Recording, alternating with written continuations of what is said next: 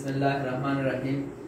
A short message toward all the students and all those students that they continue students of education, and especially they missed many opportunities, and the COVID-19 and 20 and now 21st disturb the educational environment, and especially that disturb the sequence of getting education. So that is why in the past time there were many students that they were not interested in the studies and especially in these activities, and nowadays it decreased, and especially the percentage of those students that they were not interested in the studies, that increased, and now a large amount of students that they are out from this sequence.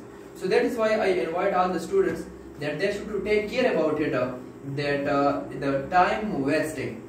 We know that the valuable thing and the valuable substance of the word is time, and when you waste the time, that means that you are wasting the most valuable material of the world. And this is the point. Try to remember this short example, that when a man who throw notes and money in the fire, so we will consider him mad and insane. And same is the case about the time, that the time is more valuable than the money. And we, and especially the students, they waste the time and they don't realize that I am wasting the most valuable thing of the world and of this life.